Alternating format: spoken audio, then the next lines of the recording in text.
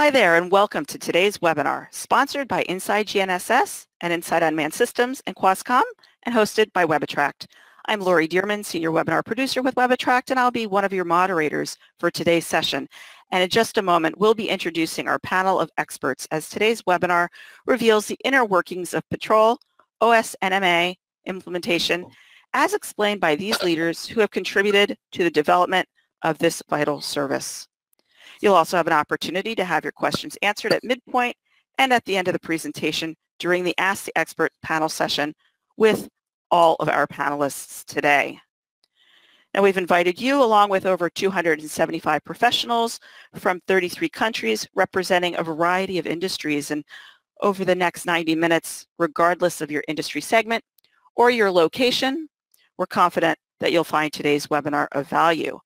Before we get started, I would like to bring on Richard Fisher, publisher of Inside GNSS, Inside Unmanned Systems, who'd like to take just a moment to welcome you and introduce our sponsor and our main moderator for today's session. Richard?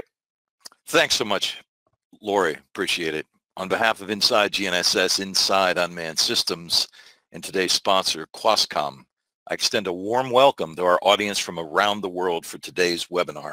We're delighted you're with us today. Now, I'd like to introduce Alessandro Pozzuban, Director of Business Development at Qascom. Alessandro. Thank you, Richard. Thank you, everyone. It's a pleasure to have the opportunity to organize this webinar with you and the rest of the team.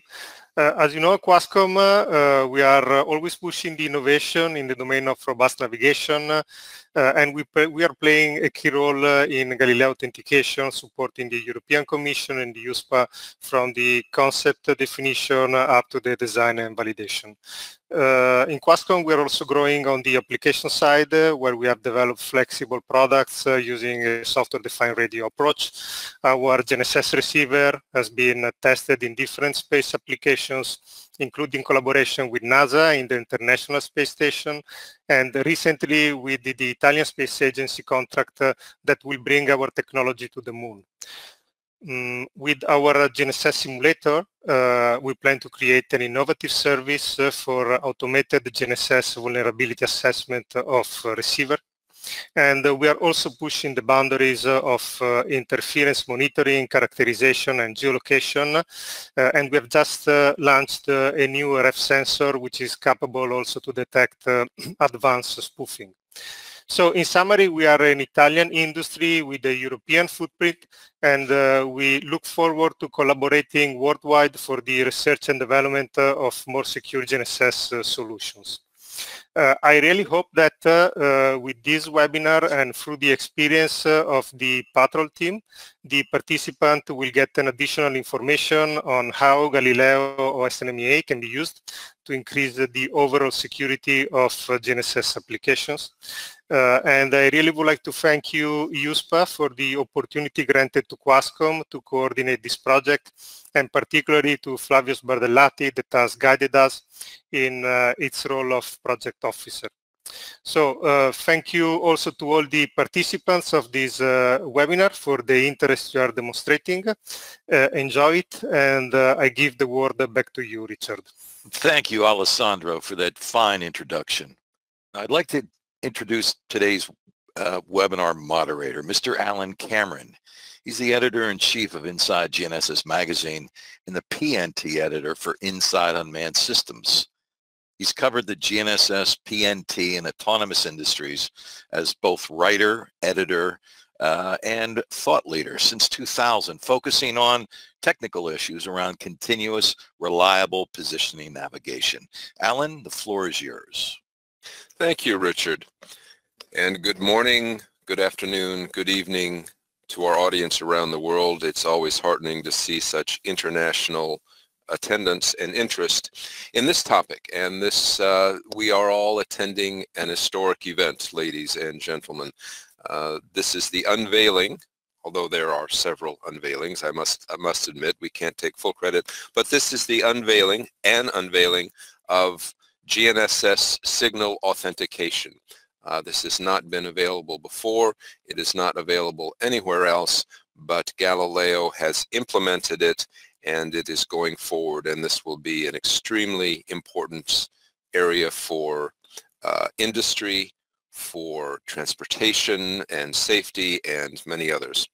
We're privileged to bring this information to you.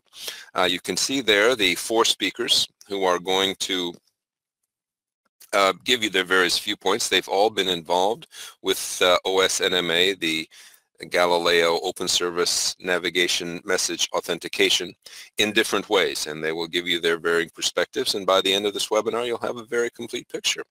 So I will get to them individually in just a few moments, but right now, Lori, let's first hear from the audience. Yes, let's do that. I'm going to go ahead and put on the screen our first poll question for the day. How important is GNSS authentication to your PNT application? If you wouldn't mind selecting one of the following: not important, somewhat important, very important, of critical importance, or don't know.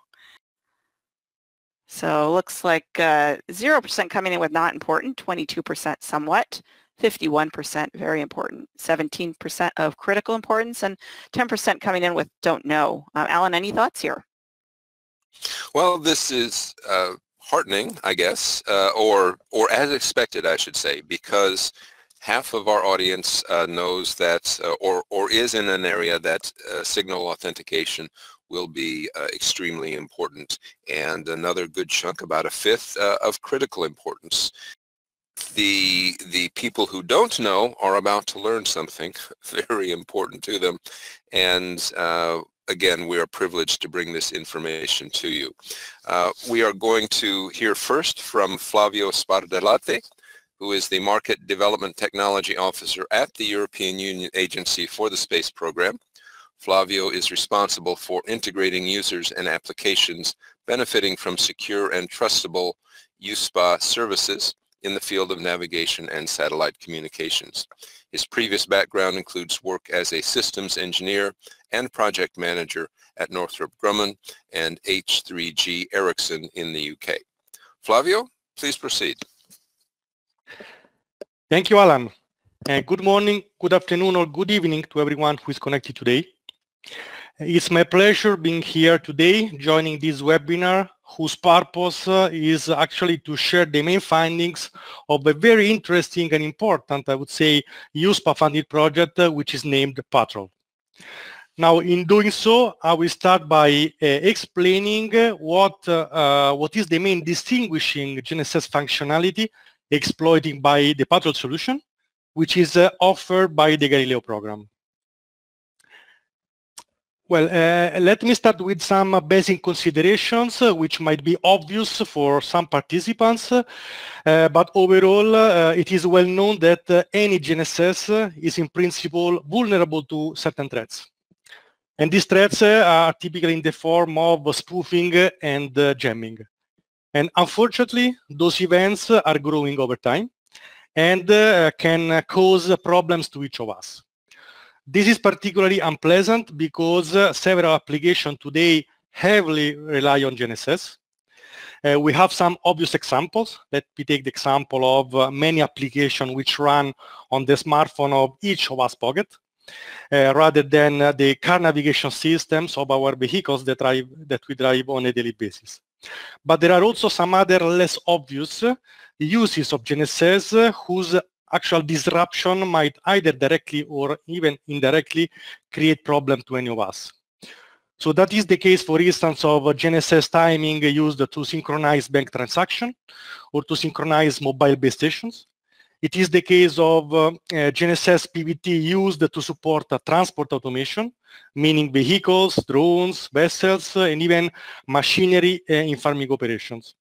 So all in all, this is to say that several businesses today actually rely on this technology, on GNSS, and the disruption of GNSS might have a strong impact on the economy and on the society. Now, spoofing, as we all know, is about the generation and transmission of non-genuine, let's say, counterfeit GNSS signal.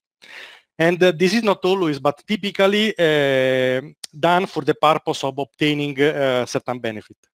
Now, authentication, GNSS authentication, is a mean to detect those spoofing events. And in order to protect the GNSS signal, both its data and range component should be authenticated. And in that respect, the Galileo program decided to make a first step forward with the aim to increase the level of resilience of its open service, meaning service for all Galileo users on a worldwide basis and completely for free, by designing the Galileo Open Service Navigation Message Authentication, Galileo OSNMA. And the purpose of Galileo OSNMA is indeed to protect the data component in the form of its broadcast navigation message. OSNMA relies on the transmission of certain cryptographic information in previously reserved bits in the INAV message transmitted on the E1B signal component. So on the very first signal of Galileo, which is typically accessible to any Galileo receiver. And any receiver which will be enabled with the OSNMA algorithm will actually be able to benefit from this capability. And conversely, the other receiver will not be able to enjoy to benefit from this capability, but they will neither be kind of degraded, so they will not experience any degradation of the service. Now, that being said, the reason why the Galileo program actually decided to invest in this capability and provide the first open GNSS authentication capability is because many market domains, and in particular many applications pertaining several market domains, actually require a certain level of resilience for the users. At USPA, we have thoroughly analyzed the GNSS market, and we have identified several applications for which authentication is particularly relevant. Furthermore, most of these applications are also being implemented and tested in operational scenario by means of a number of R&D projects that are funded by USPA R&D instruments, namely the Fundamental Elements Program, which aims at developing receivers and terminals, exploiting GNSS capability and exploiting Galileo and EGNOS capabilities, as well as Horizon 2020, which from this year became Horizon Europe. Now, this is the reason why next to the pictures in this slide and the next one, you see some logos with project names. These are some examples of projects that we have been running, we have been managing with the aim to somehow experience and assess the benefit of OSNMA in specific use cases.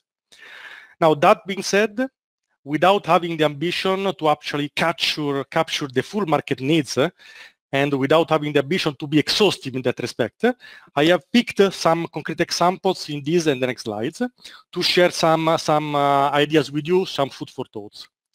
So first of all, it is well known that more and more transport platforms rely on GNSS positioning and timing information.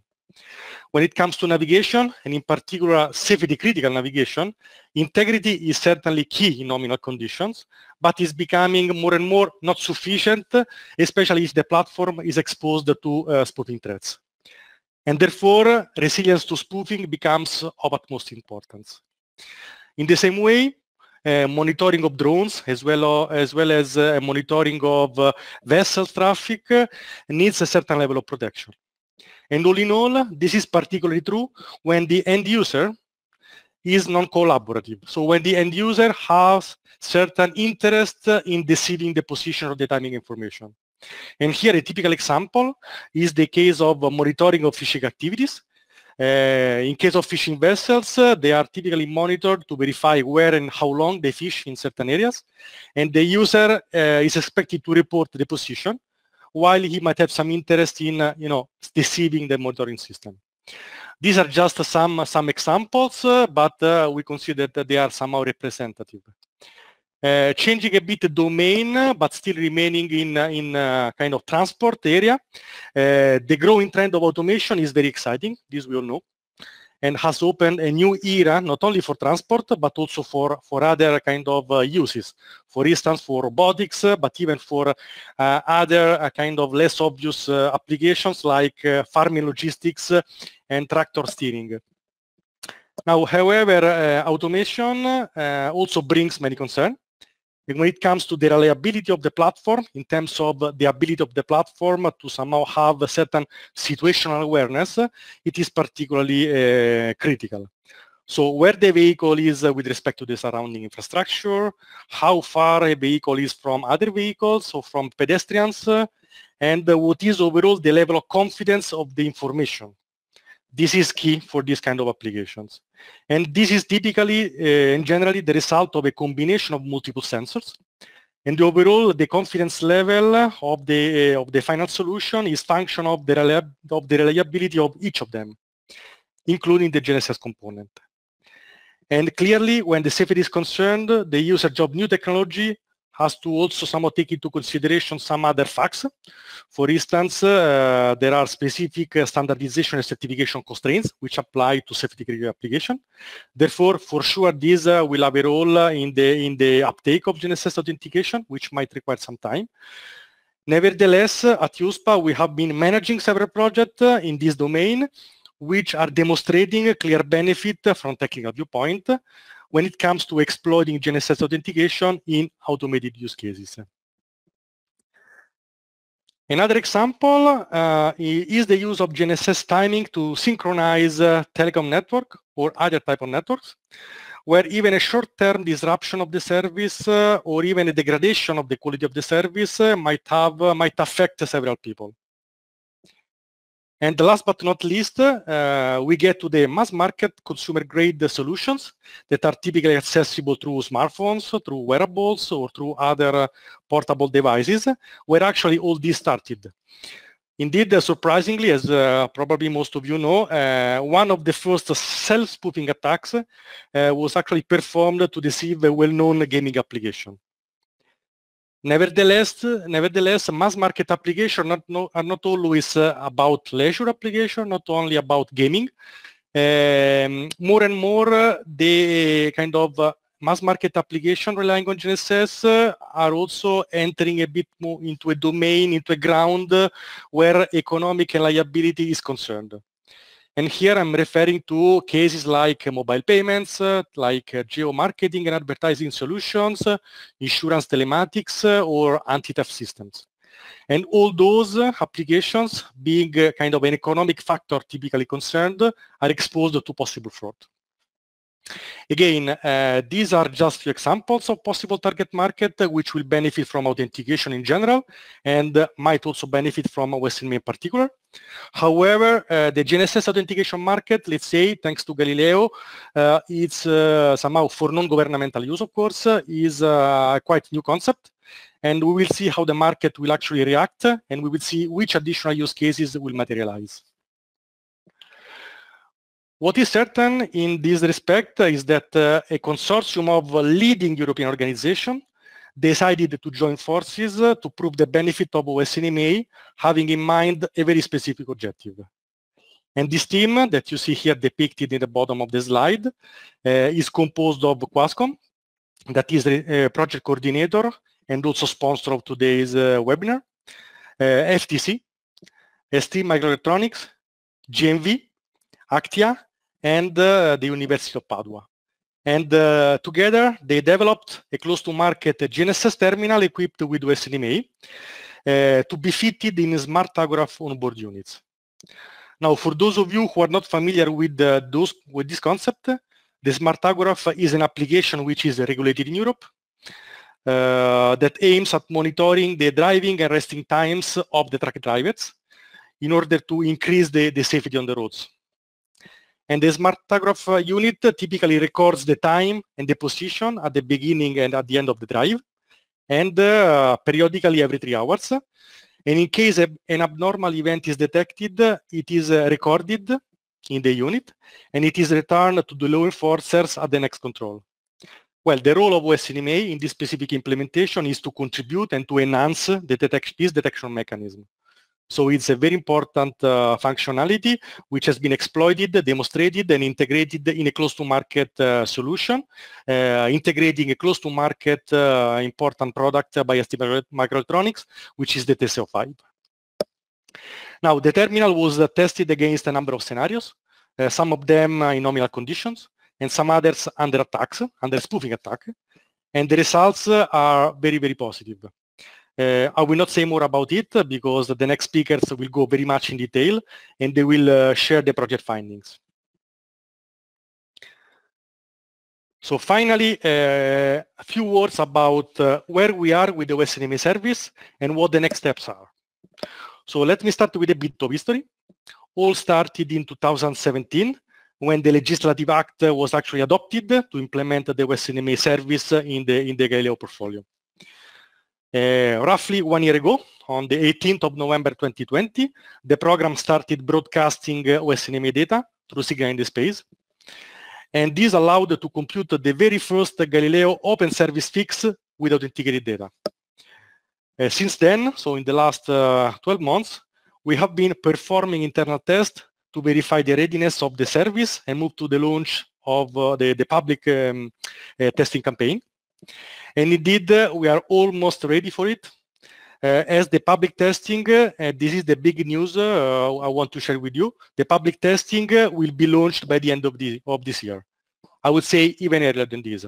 So really, it's coming very, very soon. Be ready, and we hope that you will all join this possibility, this public testing capability, because it's a very important milestone for the program, and it will be a very important capability for all users on a worldwide basis.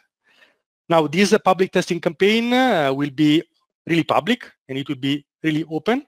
It will be open to everyone, from industry, research institutes, users, and any other interested stakeholders. The launch of this public test will pass through 3 steps.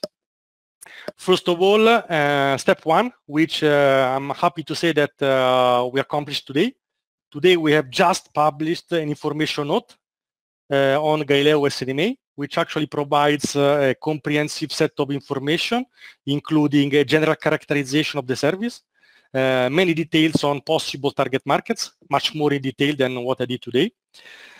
And it also includes a roadmap for the service rollout, and it explains the service documentation. So what are the documents which actually regulate the service in terms of technical baseline. And finally, it also includes a summary of the most relevant research and development activity that the European Commission and the USPA have been somehow working on, and which allowed to build OSNMA prototypes. Second step, which will come very soon, will be the publication of a service notice, which will provide detailed information in terms of the exact date when the public testing will start. And the last step will be indeed the publication of the full documentation. So all the documents that characterize the service will be published on the European GNSS Service Center, gsc-europa.eu. And this full documentation package will include the interface control document for the test phase. It will include a document which will explain exactly how to implement the OSNMA algorithm within the receiver, which is called Receiver Guidelines for OSNMA implementation.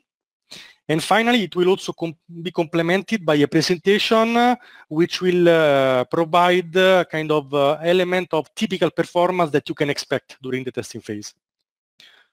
Now, it is important to remind that this will come together with a form on this website, which for all interested parties will be open for registration.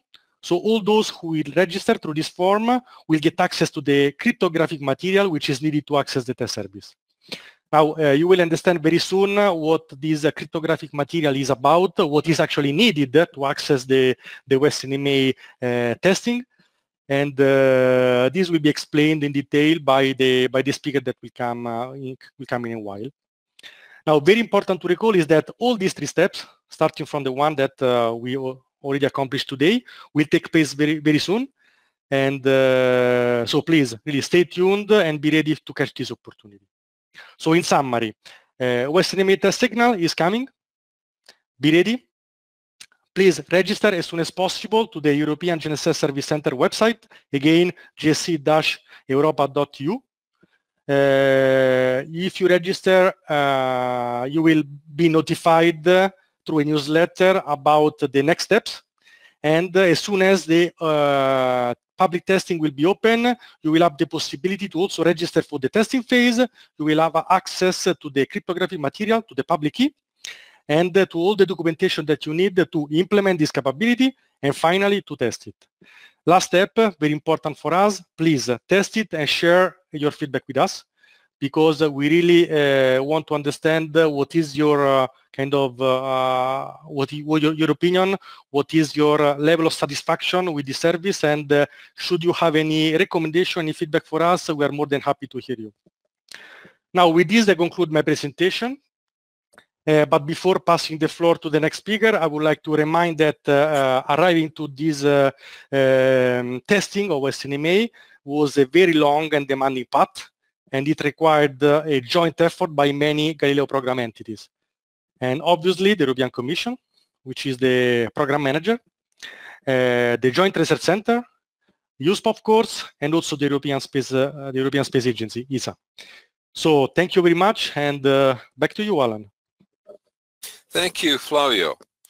Now that we understand the rationale, the why for signal authentication and the overall framework for its implementation, we're going to start taking the first of several steps deeper into the technology of the signal. And the first one will be courtesy of Professor Gonzalo Seco Granados, who is a professor of electrical engineering at the Universitat Autónoma de Barcelona. He previously was a Fulbright Scholar at the University of California, Irvine, and a member of the technical staff in the RF Payload Division, European Space Research and Technology Center at the European Space Agency in Noordwijk, where he was involved in the Galileo project. He led the activities concerning navigation receivers and indoor positioning for GPS and Galileo. He's the author of a 2016 early technical paper on the Galileo navigation message authentication, and he's about to take us into the signal itself. Gonzalo, please proceed. Thank you. Thank you for the introduction. Okay, let me emphasize what has been already said. GNSS positioning is a key technology in many applications, and this success has also created the incentives to attack GNSS. The number of attacks is numerous, and they vary from attacks that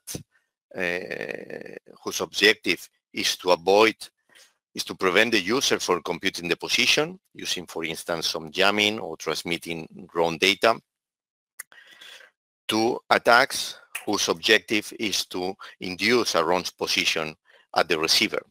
These attacks consist on the transmission, for instance, of artificially generated signals, what is called spoofing, or the retransmission of signals coming from the satellites, what is called meconing, or a combination of both, where a signal is artificially generated but includes some parameters, some data that has been estimated from the signal in space, what are these called the scare or the estimation and replay attacks.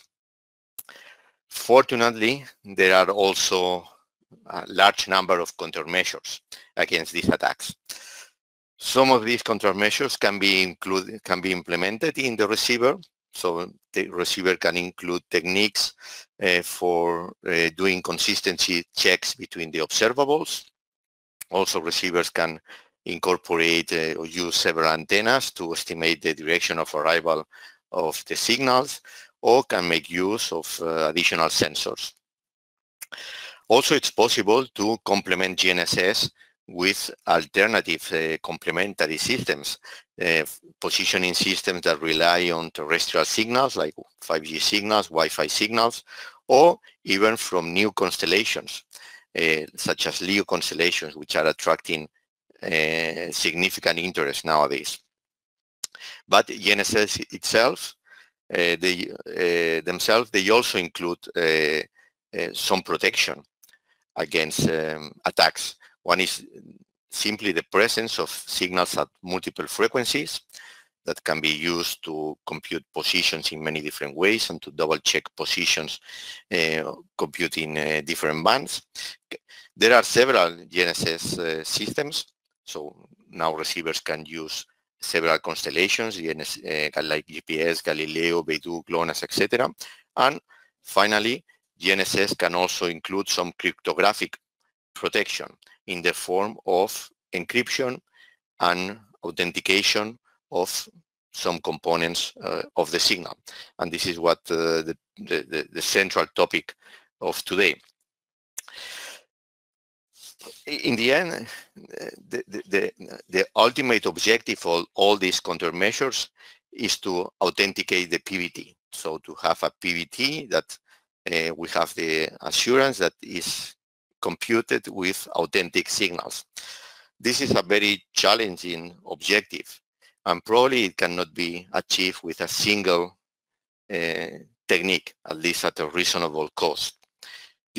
But this doesn't mean that each individual technique is not valuable. Probably the way to see this approach is that this very challenging objective can be approached by concatenating different layers of protection, where each layer, even if it's not perfect, it has some holes. When you put all of them together, you can block all the attacks, all the risk, or most of them, and really approach this objective of authenticating the PVT. So every opportunity that we have, or any idea that we have to put an additional layer of protection, it's a great contributor to our whole objective of making GNSS more resilient. And one of these opportunities was present in the Galileo signal. This opportunity was in the form of 40 bits that were reserved, that were not used, in the enough page, the signal, the data that is transmitted in the U1B signal. These 40 bits are transmitted every 2 seconds. So this represents a data rate of 20 bits per second that can be used to add authentication to the Galileo signal. It may seem that it's a low rate, but nevertheless, one has to consider that this rate is, this capacity is available in all the satellites, and there are many satellites, and also the message to be authenticated is transmitted at a low rate and doesn't change very frequently. At this point, also it's worth reminding that a navigation signal consists of several components. Probably the two main components are the data and the spreading code. Here we are talking about data authentication. On top of this, one can also consider solutions or approaches to authenticate or encrypt the spreading code that will be complementary to what we are discussing here today. Okay, then the challenge is to include this how to authentication in this field of the Galileo signal, and this implies authenticating a broadcast channel, because we all know that each satellite transmits a signal that is received by a huge number of receivers, and there is no return channel from the receivers to the satellite. And also the spoofer can be like any other receiver, so we have to devise a method that can be exploited by the receivers to authenticate the signal, but cannot be exploited by the spoofers, which are also receivers, to generate fake signals. And also we have to take into account when designing an authentication scheme for Galileo, for such a system, that the available data rate is low. So an efficient authentication approach has to be proposed. The standard approach to authenticate a broadcast channel is the use of asymmetric cryptography. This means the use of private and public keys together with digital signatures.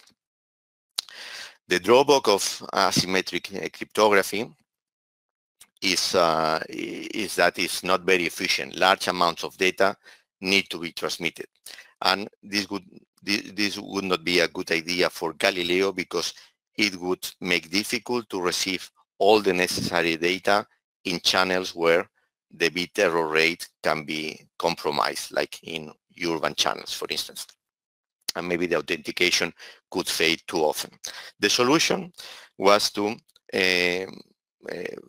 put together an inner layer of symmetric cryptography, which is much more efficient, with an outer layer of asymmetric authentication, which is absolutely necessary at some point in a system that is asymmetric like this one, because the satellites transmit and the receivers receive. There is no two-way transmission. And these two layers of cryptography is what was already existing and then was adapted for Galileo, and it's the Tesla protocol. The Tesla protocol uses mainly symmetric cryptography, but with the particularity that the keys, the private keys used for this symmetric cryptography, are disclosed with some delay, so that when it's the spoofers, they don't have this key at the right time where they could exploit it. This also includes, this also implied some restrictions. That means that consists in that the receivers have to be roughly or loosely synchronized with the transmitters. So some loose time synchronization is needed in the receivers. Okay. How is the Tesla protocol implemented in Galileo?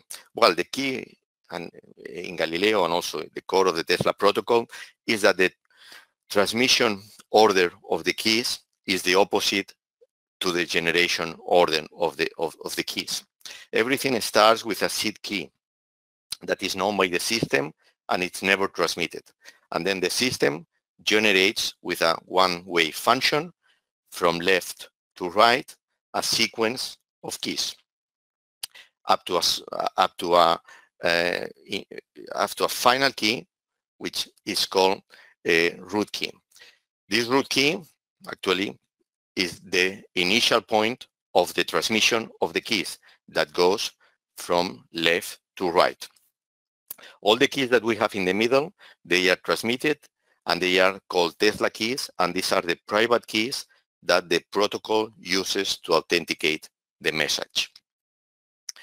The Tesla keys, once a Tesla key is received, the receiver can check its authenticity by rebuilding part of this generation chain, because it can go from the key to the root key and check the consistency between the Tesla key and the root key.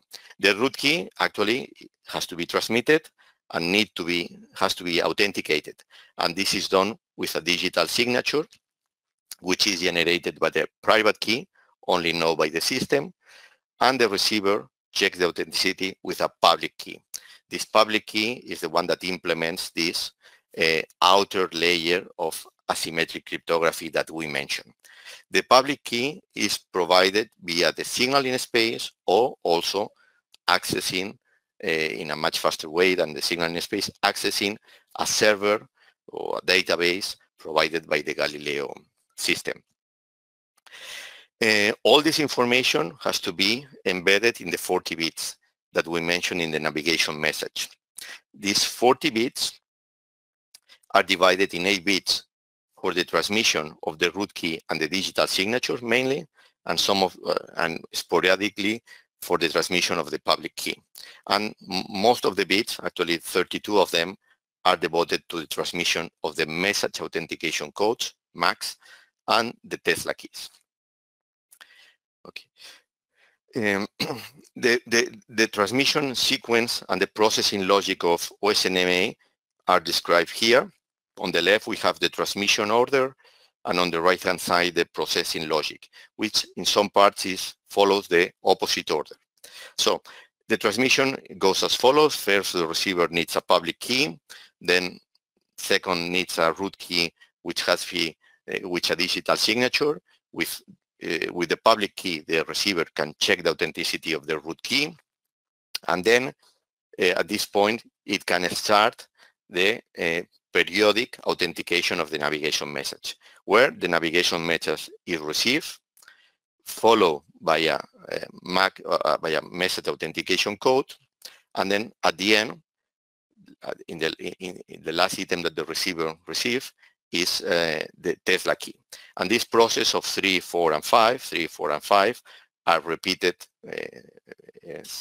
periodically in the operation.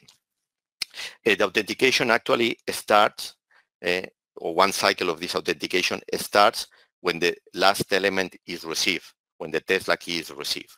Then the receiver checks the authenticity of the Tesla key, making sure that it's consistent with the root key. And then if the Tesla key is correct, the receiver can generate the message authentication code corresponding to the navigation message, or parts of the navigation message because there are different configurations. And then the receiver checks that the computed message authentication code is the same as the message authentication code in the signal. If they coincide, this is an indication that the message was authentic. A prerequisite for this to work is that the receiver has to make sure that the Tesla key is not received too late. This means that it has to have some loose synchronization. The receiver has to make sure that it's not processing a Tesla key from the past that could have been used by a spoofer to generate all the cryptographic information in a fake way. So it has to make sure that the Tesla key is arrives with some margin, but in the right moment. Here, OSNMA is a data level cryptography protocol. There's no doubt about that.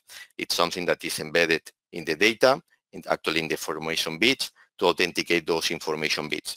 But one has to also take into account that eventually this goes into a signal, and these information bits are code, interleaved, and modulated, resulting in symbols that modulate the amplitude of an electromagnetic signal. The unpredictability of the cryptographic information also introduces some unpredictability in the amplitude of the signal, so in the symbols. So this data level in cryptography also has some, let's say, effect at signal level. And this effect can be exploited because we have spectrum signals, the sampling rate is high, and then we have several samples in each of the symbols. If a spoofer, for instance, tries to implement an estimation and replay attack, it will have to estimate some of the unpredictable parts of the signal, and this will leave a footprint on the signal because the initial part of the symbols may be different to the final part of the symbols. And this level of distortion in the signal, which is induced by cryptography at data level, can be observed and actually has been exploited in Patrol, as we will see later in some of the results, and has been proven that it's also a powerful way to exploit OSNMA. This means that OSNMA can open further research opportunities beyond the pure data level cryptography, and these anti-replay capabilities, it's only an example. There are open research problems that can be tackled, like how OSNMA can be used in a snapshot or duty cycle receivers, how authentication can be done in a remote server, or vice versa, how a receiver can take advantage of assistance information sent by a server. Also, how OSNMA can be combined with other cryptographic protections that are planned in the Galileo signal, like the encryption of the codes in the E6C component. Well, this has been very high level. As Fabio has said, I think many things are going to start now in related to OSNMA. Also, the possibility to test it, and there will be a webinar where more details and more in-depth explanation of OSNMA will be provided on November 13 on these links where you can register if you want. So that's everything. I give the word back to you, Alan. Thank you, Gonzalo. I think I speak for many in the audience with a question on the tip of my tongue for you. Will OSNMA affect the accuracy achievable with Galileo and also the time to first fix?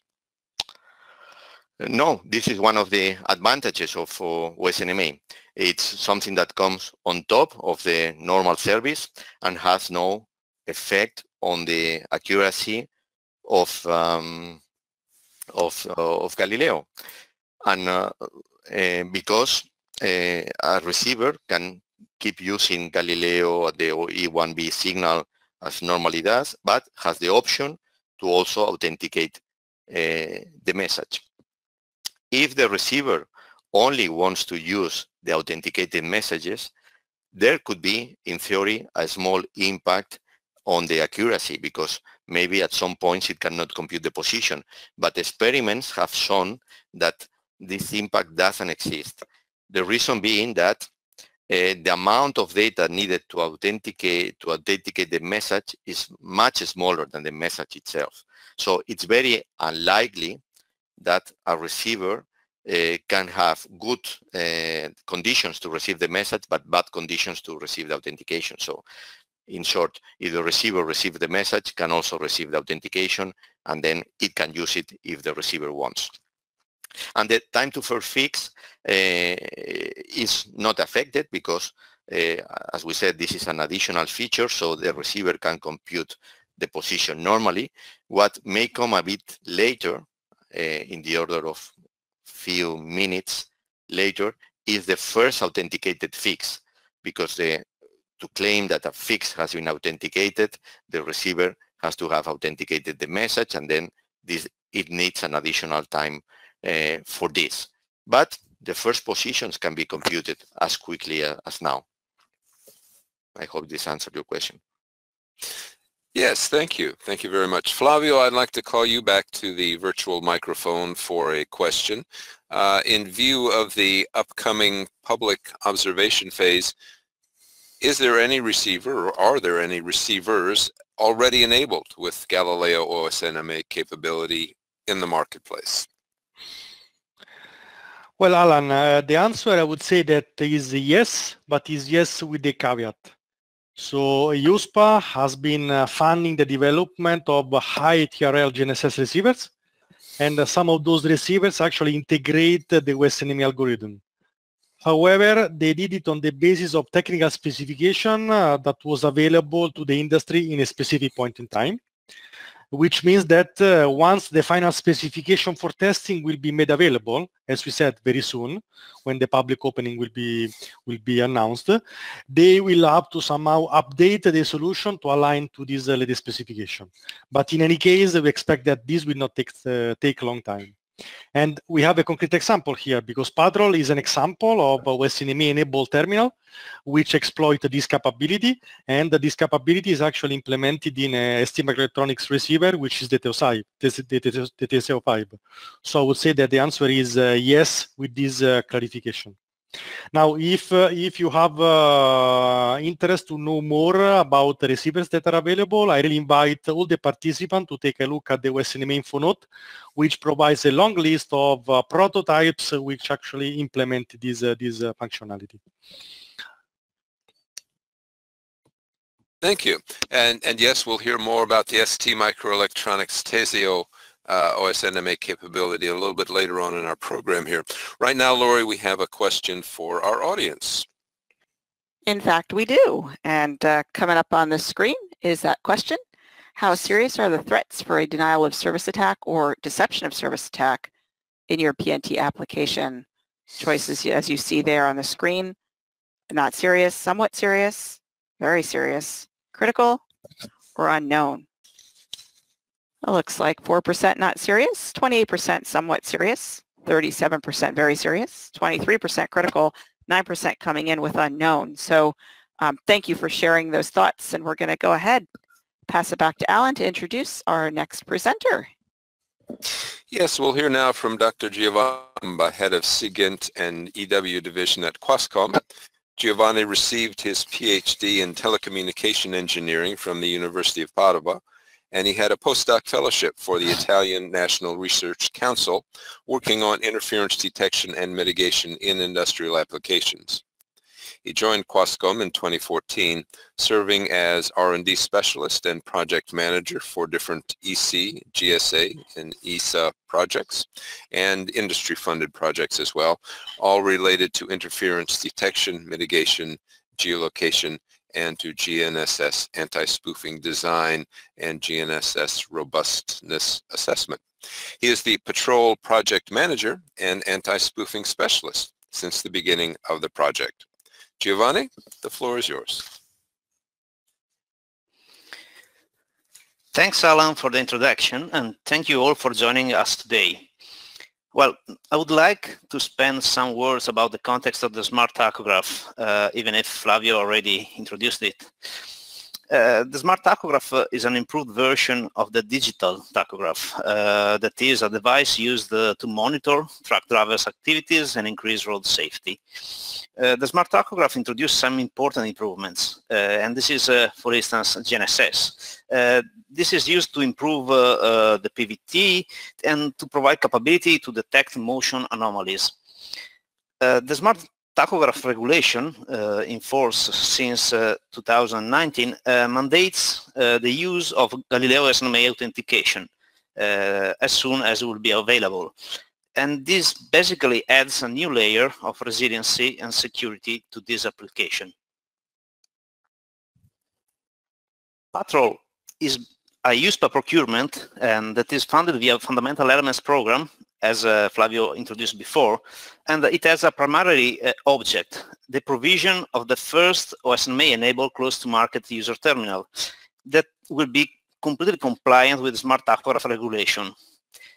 The user terminal that has been designed and manufactured by FDC is based on TZO5 receiver, that is the core technology provided by S3 Micro.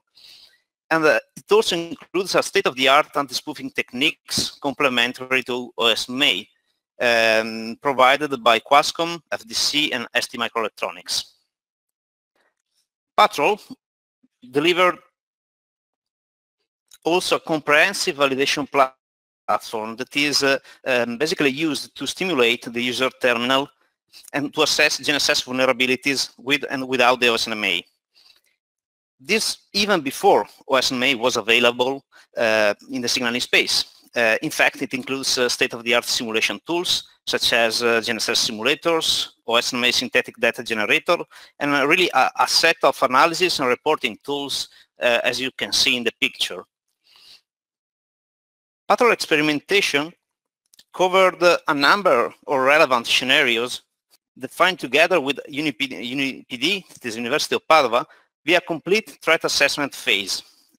Scenarios span from nominal ones to under attack scenarios, and one of the points is that nominal scenarios are not only tested in simulated environment, but also with basically a realistic signaling space.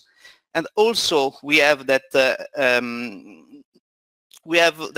while under attack scenarios cover Meconing, simplistic, advanced spoofing, we can also generate scare attacks as described by Gonzalo before, and also OSNMA denial of service. As you can see in the picture here, we have a number of anti-spoofing techniques. There are really covering different layers to provide different layers of protection. So for instance, we have AGC monitoring, signal quality monitoring, post-correlation, observable consistency checks, multi-frequency, multi-constellation checks, and also cross-consistency with the external RTC, with the external INS, scare detectors. This is really a first implementation of this scare detector capability in a mass market receiver. And overall, we have a machine learning anti-spoofing capability that is able to merge all the others. Patrol supported the program, as Flavio introduced before, as one of the initiatives participating to the signaling space testing phase. The experimentation campaign was performed by GMV and covering really a variety of scenarios near their facilities. The tests covered nominal scenarios in open sky, suburban, urban environments, and also under attack scenarios. A number of different OSNMA configurations have been tested, including key management events. Well, this slide is particularly important because it really provides us a glance. It provides just an overview of the test results, but here we can see that the OSNMA data dissemination coverage in open sky and urban environment is really providing us interesting results. You see on the right open sky performance, on the left urban performance. This KPI means that it's basically the percentage of time when OSNMA data is received via a certain number of satellites. We can see, for instance, that dissemination via 4 satellites, that is the upper bar, is lower in urban, and this is expected. But the important point we need to recall is that basically it is not needed to have a 100% availability of this KPI because satellites can benefit from cross-authentication feature.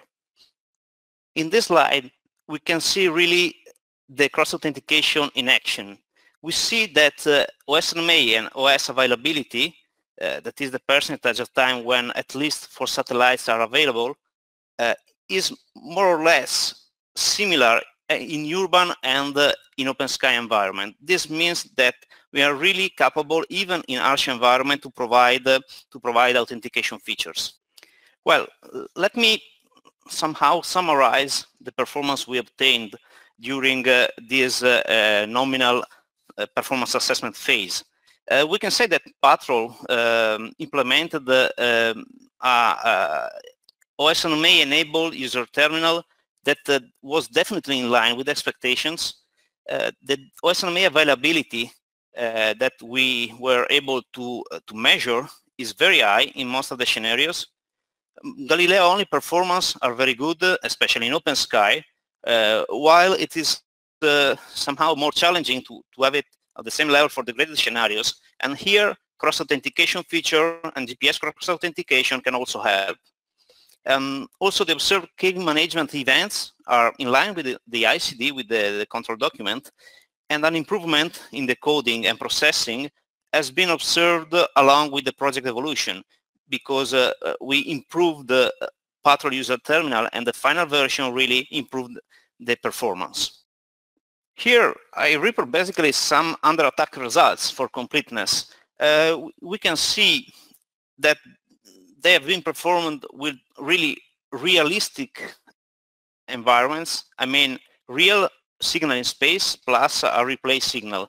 Obviously, we merged the signal with via cable to avoid the latency problems. But the important point I would like to stress is that, as you can see, the meaconing is detected by the time monitoring and also by AGC and machine learning anti-spoofing. So a number of different anti-spoofing layers are capable of triggering.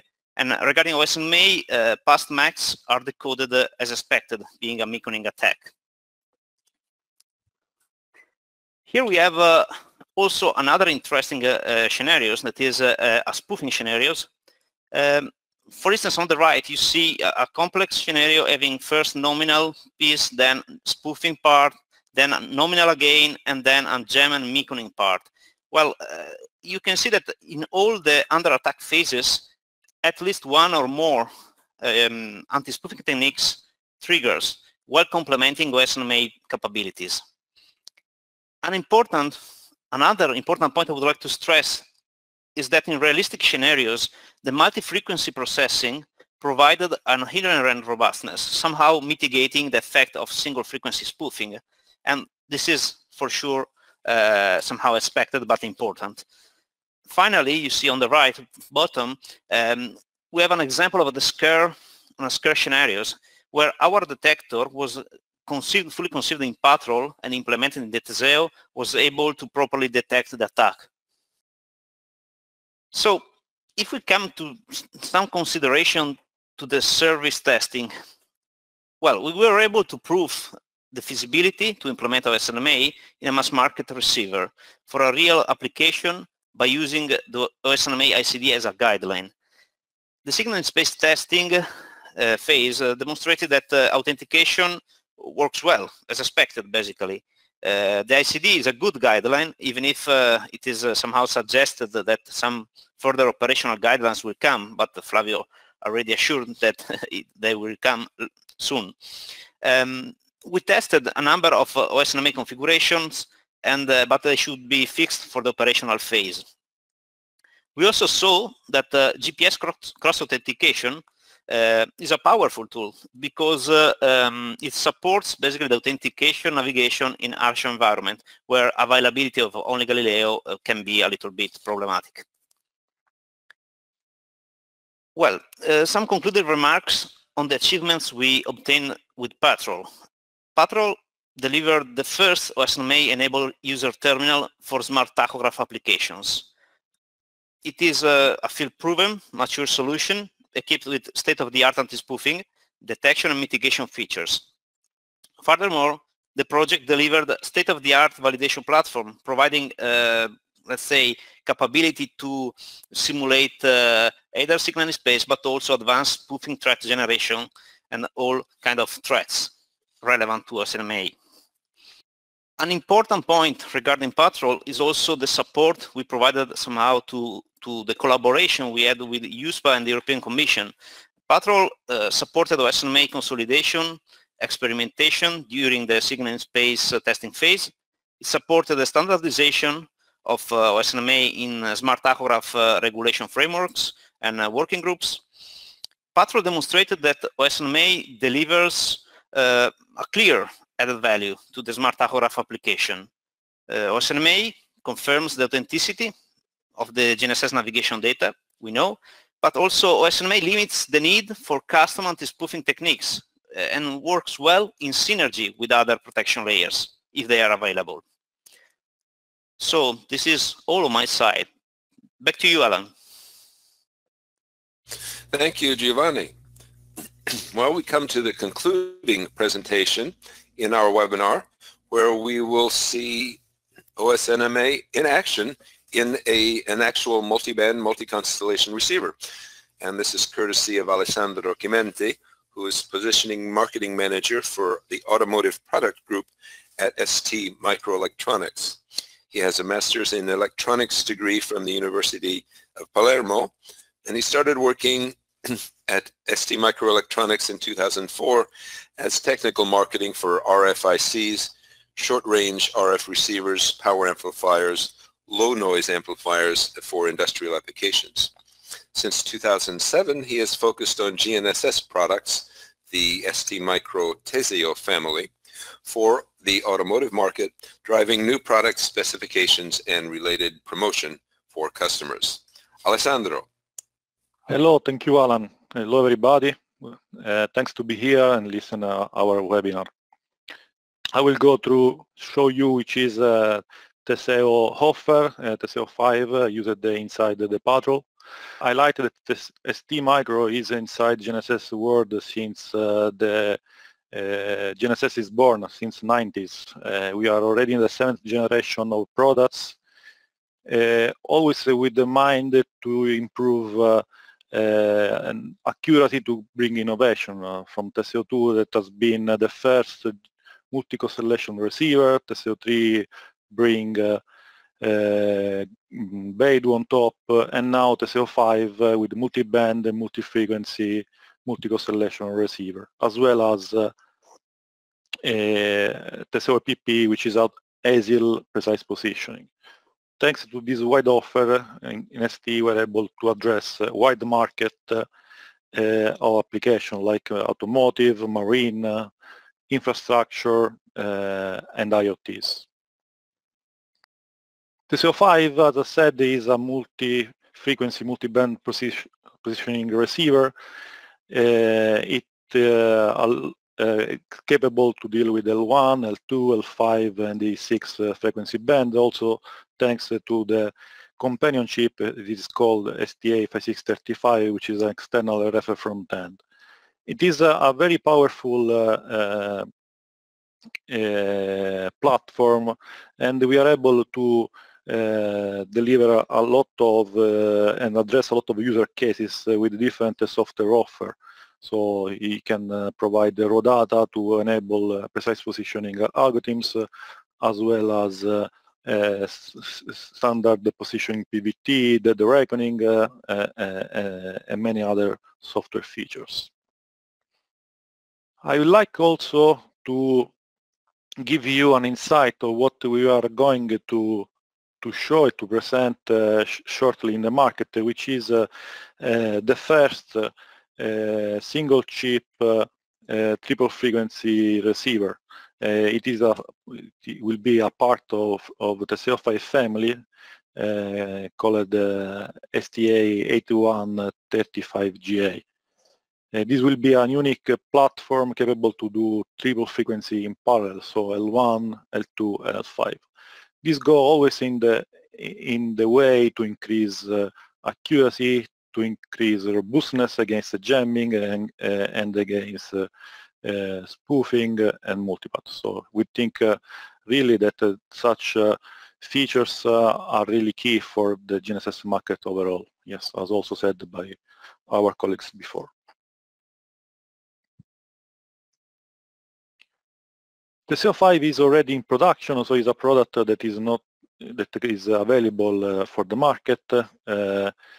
It is considered by, as I said, is a powerful platform thanks to the Cortex M7, and provide a lot of features on top of multi-constellation, differential GPS, assisted GNSS, also thanks to the partnership with Ericsson, measurement data as well as PVT, and as a software offer we can offer binary deliveries to any customer and SDK delivery to software partner like FDC and Qascom in the Patrol project. And for sure we have worked a lot on anti-jamming and anti-spoofing algorithms. We do believe it is really important for the market. In this perspective, let me go deep in what we have done inside Patrol, working at signal and data level to provide all the raw data, all the quality metrics, and also integrity monitors to the application layer. So for instance, we did what we call anti-correlation monitor, anti-correlation metrics that reports the correlation shape with the help of additional monitor channels. For the detection of spoofing or strong multipath or signal impairments affecting the shape of the correlation peak. We do also do PVT consistency check thanks to the fact that the TSO5 is a multi-band, multi-constellation receiver. We can cross-check the PVT among different constellations.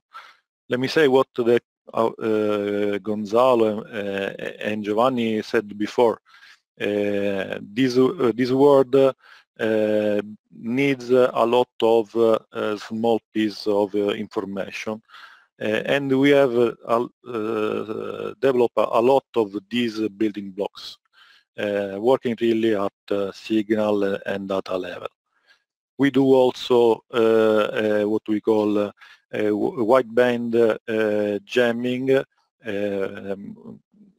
intermediate frequency monitor, or a narrow band jammer monitor for the continuous wave monitor. So going deep also in what is the core technology that we have developed for Patrol. So OSNMA in the project is divided, I would say, in two main parts. One is the core technology, which deal of course of the tracking channel, the bits, the management of the signal, and all the building blocks we discussed before about quality metrics. While there is also an applicative part that go in the direction to configure properly the core technology. For instance, the OSNMA can be configured into different modes. What we call consistency check, which basically configure the system to have the standard command filter, the standard positioning that compute all the data coming from any satellite, any constellation, and compare the position against the L1 PVT computed only with authenticated message. If the check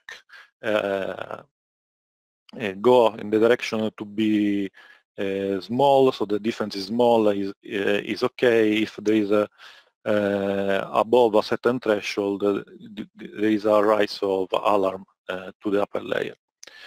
The other mode is what we call authenticated PVT. So the solution is configured to manage only authenticated message.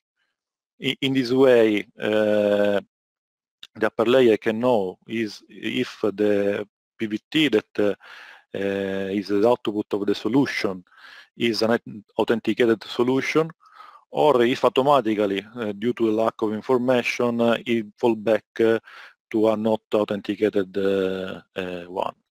This, I think, is important also feature that we add to prevent and to sustain the availability of the solution, even if, as Giovanni said, the cross authentication feature is a key point for the system.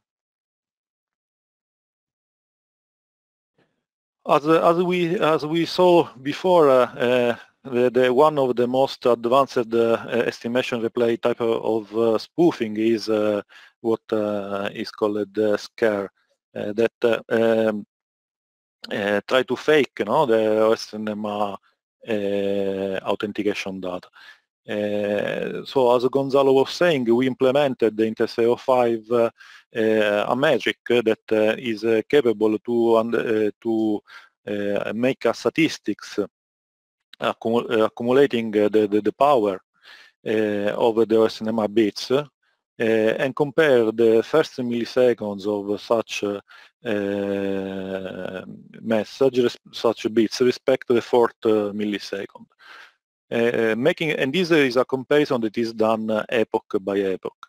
In this way, in a case where there is no attack, the power of the two parts of the bits have a similar equivalent power level. In this case, we can see that along this test that was 200 seconds, each epoch reports precisely equivalent level power between the two statistics. While in a event of a scare attack in that right figure, we can see that the first part of the bits, the first statistics, is has less power respect the fourth one. This is because the system of estimation replay needs time to predict, I would say, the bits. In this way, we can alert the system that is a possible scare attack. Going deep on what we did for OSNMA, for sure, Patrol was born with the goal to demonstrate the technology in a specific market, which is the smart tachograph one. For ST, the digital market, the digital tachograph market is already an important market because we are there. TSO3 is already in production in key player of this market, and we wanted to be there also, of course, in the future. And thanks to Patrol, already important customer, we have 2 ongoing projects already, are adopting our technology to comply with the smart tachograph regulation. We added on top of OSNMA in the offer for this market for sure another important piece, another important feature of TSO5, which is what we call secure boot. So thanks to a secure an hardware security macro, TSO5 can in TSO5 we can enable a secure boot process, which allow to use only authenticated firmware on it. We see this market of the trucks, I would say, vehicle commercial, quite stable and quite interesting for this application for sure.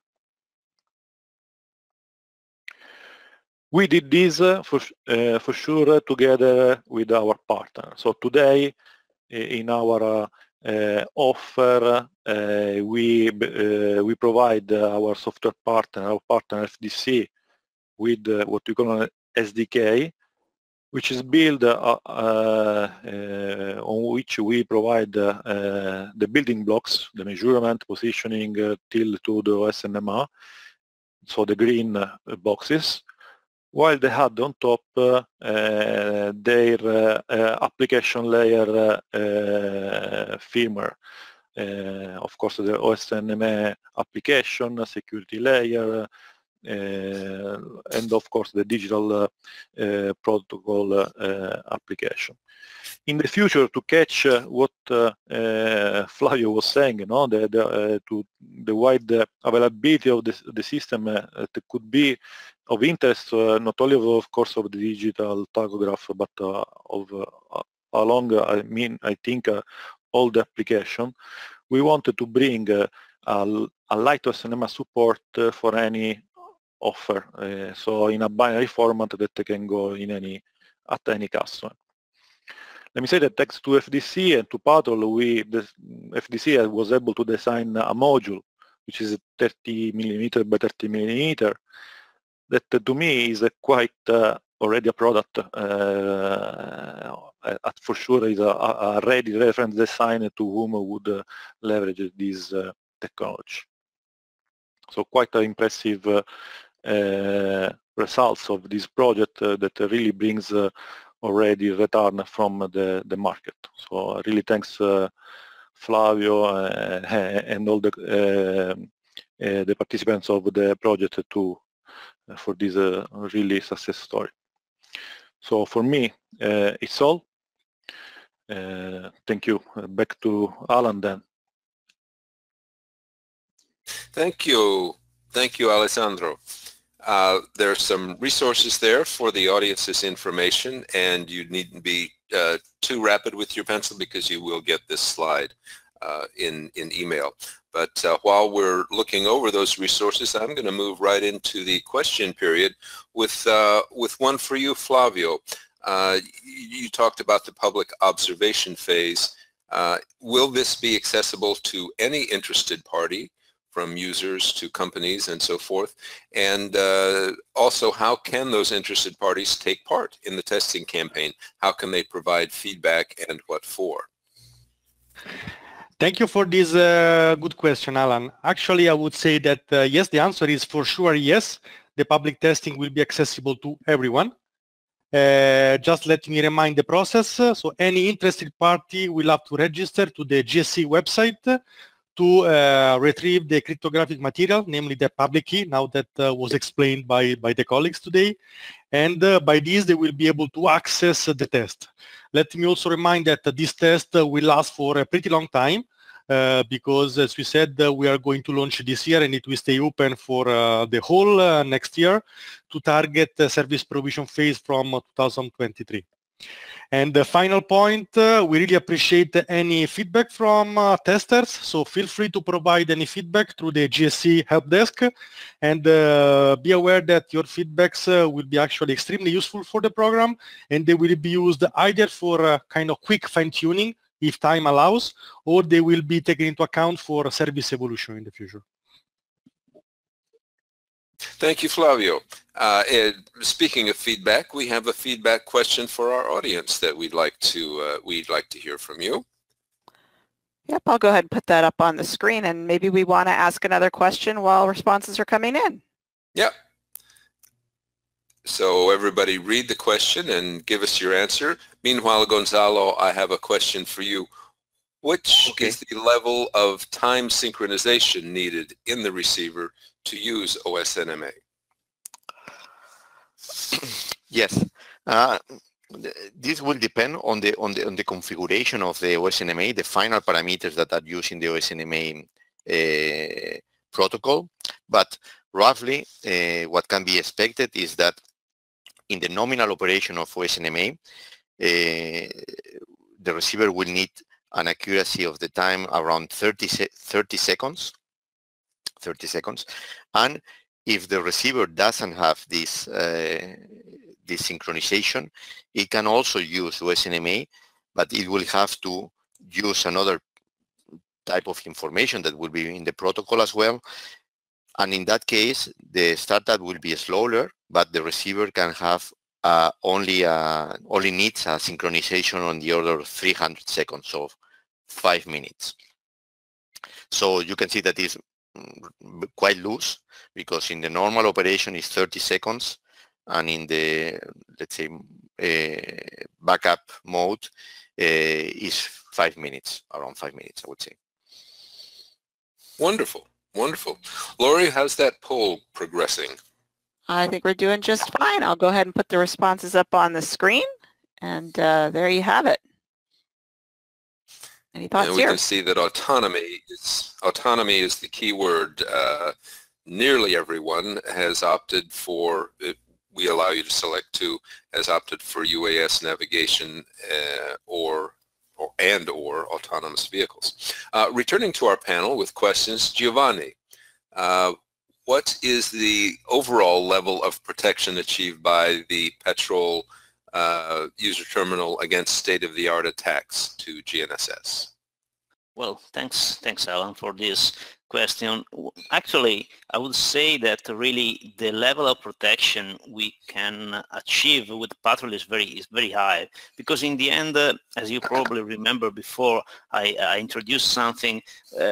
If we go back to the idea of slices, successive slices of protection, really we are targeting a number of protection layers. I would say that the only missing one is at the antenna level, but this is outside, let's say, the use case of Patrol. All the other layers are covered. So either if we are targeting jamming, if we are targeting spoofing, even very aligned spoofing, so sophisticated one, meconing, the scare attack, I guess, really is the first implementation of with the scare detector. So what I can say is really, I think the overall level is very high. I hope to have answered. Yeah, very good. Alessandro, since we had such a high interest, 81% autonomous vehicles in the audience interested in using it, can OSNMA be a feature requested on autonomous car application? Thank you, Alan, for the question. Obviously, I can say no after the poll question. No, as 80% of our audience are guessing these, and for sure I can confirm what we said all during the webinar, that OSNMA is for sure a key feature that is added together with the other anti-spoofing mechanism. So for sure we cannot think about it as unique anti-spoofing mechanism, but as a layer of a cheese of layers in Gonzalo's presentation to protect the users of the position against threats, outside threats. So for sure, yes. For sure, yes. Well, that's good because there's a lot of interest in that sector. Gonzalo, someone wants to know how long does it take to have the first authenticated PVT? Okay, yes. Again, the answer is that it depends. It depends on many things, but mainly it depends on the configuration that is finally used in OSNMA. But mainly, or more important, on what are the receiver conditions, what is the initial information that the receiver has, and also what is the environment. If the environment is bad, there are more bit errors, and then it takes longer. So we cannot say that there is a number that is the time to first authenticated fix. There is a distribution. You do experiments, you get a distribution of values. But I expect, according to the experiment that has been done, that in relatively good visibility of the satellite, so in open sky conditions, if the receiver has the root key available, which is a reasonable assumption, the time to first authenticated fix will be around 2 minutes on average, plus minus 30 seconds. So something between 1.5 minutes, 2.5 minutes. If the receiver doesn't have the root key available, has to receive it from the signal in space, then the time to first authenticated fix, I think it's going to be around 3.5 minutes, plus minus 1 minute, depending on how lucky you are with the timing of the transmissions and also the quality of the reception. So this would mean that in the worst case would be between 2.5 minutes and 4.5 minutes. But as I said, a reasonable assumption is that the root key is available. So in that sense, maybe the average it's 1.5 minutes, something like this, 2 minutes. Yeah, remarkably prompt. Giovanni, can Patrol be used as a benchmark for mass market OSNMA implementations? Well, if we take what basically also we heard from Alessandro Chimenti, for sure, yes, because in the end we implemented OSNMA stack completely in a mass market receiver, in a really close to market chip, and so in the end it is the first implementation that goes to silicon. We had a number of let's say low maturity testing phase, etc., but this is really the first mature and field proven prototype that we built. So yes, absolutely. Absolutely. A final question for Alessandro. Has ST Micro already got any requests from the market to support OSNMA? Thank you, Alan, for this question. The short answer is yes, and for sure the customers today are requesting it are the ones coming from the smart tachograph application. That is what we see, but we do believe that the number of customers that will request for it as soon as the OSNMA testing phase first, and then the final implementation will be operative, we will receive a lot of requests from any kind of application and customers. Thank you. Well, this has been a very illuminating hour and a half. It has sped by and now come to a close. I want to thank the audience for attending. I want to thank all our panelists for informing us about this historic event that is happening and that is about to happen further, and will for our audience follow the pages and the website of Inside GNSS for developments in this. We'll surely cover it very thoroughly. I'd like to call on each of our panelists in turn for a concluding remark or a farewell. Let's just go in the order of speaking. Flavio, Gonzalo, Giovanni, and Alessandro. Flavio? Thank you, Alan. I will be very brief because I see that we are running out of time. I think that today we heard very important news.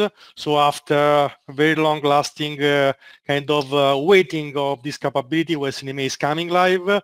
So please join this, catch this opportunity, and many congratulations to Patrol Project, who demonstrated in the field that this capability brings really added value. Thank you very much. Indeed. Gonzalo. Yes, just emphasize that I think OSNMA is a very important feature of Galileo. I hope that we have provided here a